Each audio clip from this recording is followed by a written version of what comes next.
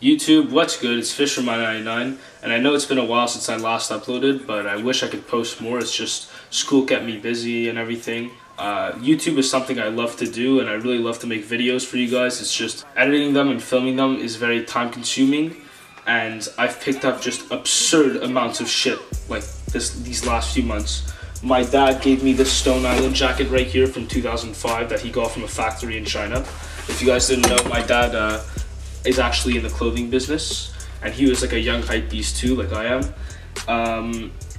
I've picked up like so much shit. This Carhartt jacket today, the Supreme box logo today, I traded them.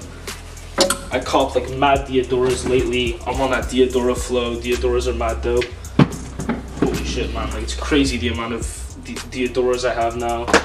I copped St. Alfred Jelly 3s. I've copped most of the 25th anniversaries. Picked up mostly for retail. There's so many people I have to like give shout outs to, make videos for. Copped these, the Colettes. What else? Oh yeah, the shattered backboard Jordan 1s. Didn't make a video for these either. The J&D Ultra Boost, I have the white ones on the way as well.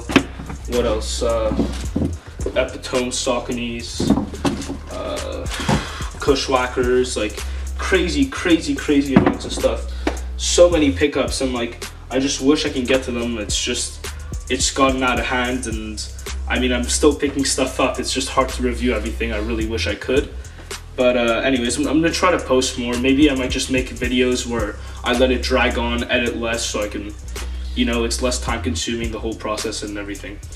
But that's not what you guys came for. The title of the video is the 6 Ronnie Fieg Lyte 5s, and I essentially picked up the Diamond Lyte 5 recently. I didn't really want the Diamond Lyte 5s, but they were available for way under retail. A friend in the US hooked it up, and I said why not, because at least it completes the pack and I can make this video for you guys, even though I have plenty of other content to review.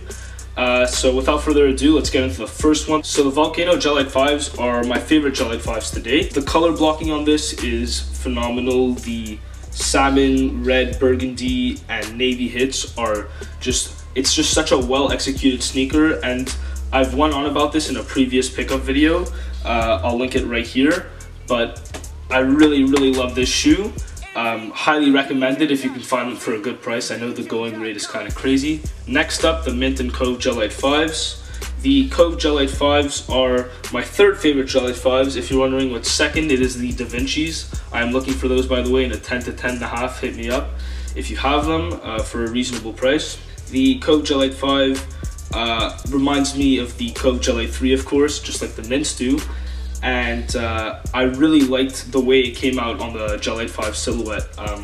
The pigskin suede, of course, that Ronnie Fieg is notorious for and everything. Speaking of packed Lyte 5s, and move on to the next ones, the Sage and Rose Gold Lyte 5s. A lot of people really appreciated the Sage Lyte 5 colorway, and it kind of gave some recognition to the Volcano Lyte 5. Here, let me pull out the Volcanoes.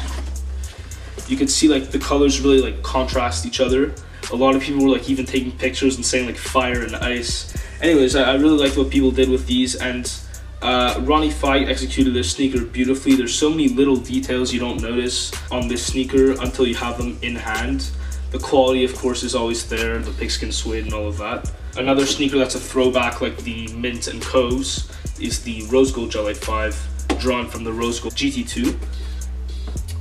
These are just, once again, well executed. What I like that he did with these and the Sages is that they have like this back that's kind of like a, if you ever opened up a baseball, it kind of has like this scratched up texture on it. It's the Diamond Lyte 5 right here has that exact same texture, but instead of just being in the lower heel portion of the sneaker, it's actually the entire heel portion. And it looks really cool in silver. And the entire upper is that like infamous sort of mint color that Ronnie Fieg uses all the time. It's a little bit lighter, but honestly the sneaker is my least favorite out of the 6. But once again, I picked it up because I was able to get them for a really good price, so I wasn't gonna pass up. So that basically sums up the 6 Ronnie Fieg Lyte 5s. Let me know which one you guys like the most, and until next time, it's Fish from My99 signing out.